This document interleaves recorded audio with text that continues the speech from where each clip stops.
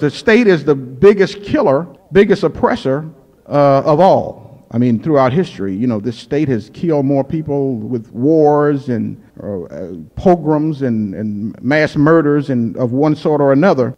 You can just point to it at any time in history, and you can see where these criminals have actually perpetrated their acts of violence. So from my standpoint, and you know, the things I put in Anarchism and the Black Revolution, and I wrote that when I was in 1979 when I was in a control unit in Marion.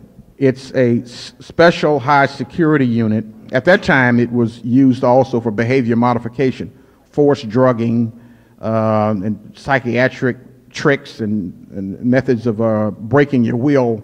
There had been 10 people killed in that unit, and numerous people driven insane. I was fortunate in one sense in that when I went in the unit, there had been years and years of struggles by prisoners to resist it. And we fought our way out of there. I was able to get my way out of there for sure, through lawsuits and letters written, and then there was demonstrations around the prison. And I was fortunate to get out of there alive. A lot of people got killed in there. So I wrote Anarchism and the Black Revolution in there, one, to declare to the world that I was an anarchist. Two, we have to deal with race and class issues in our movement, in the anarchist movement. We cannot, at that time people pretended that there was no such thing as racism, you know, or it wasn't a big issue. I had a person tell me, oh, that isn't something we worry about. I said, I'm sure it isn't something you worry about since all of you are white, you know.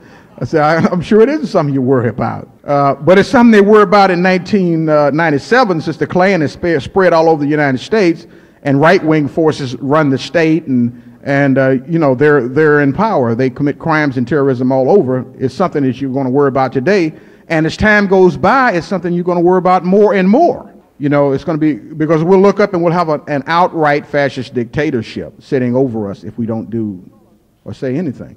If you're going to beat back racism, the feds are not going to help you do it. And the civil rights laws in this country are not functional. They are not functional, and they are not meant to be functional. They've been functional in terms of creating a black middle class in this country, but they are not functional when it comes to beating back white supremacy, violent white racism. They're not functional for that. That requires a mass movement, and that's what we've been doing in the South. Ever since I got out of prison, almost from the first day I got out of prison, since first day I got out, I had to deal with the black community up in arms over the police murder of a black man in the city jail. And the daughter of this man formed an organization called the Concerned Citizens for Justice that I became involved with and ultimately became the president of. That organization ultimately became the Ad Hoc Coalition Against Racism and Police Brutality, a region-wide organization dealing with racist violence all over the South, of which there's still a substantial amount. You just know about the church burnings. There's been a hell of a lot of burnings of people's homes, activists particularly. There's been a hell of a lot of shootings of people. I mean, you know, like drive-by shootings, racist drive-by shootings that purportedly had stopped happening 30 years ago.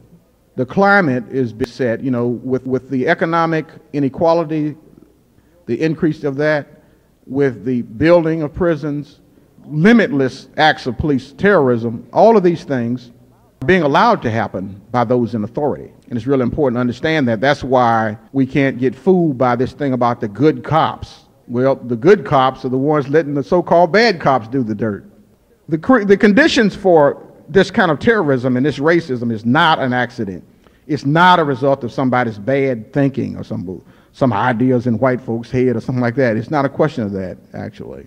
This government is the criminal that allows this to go on.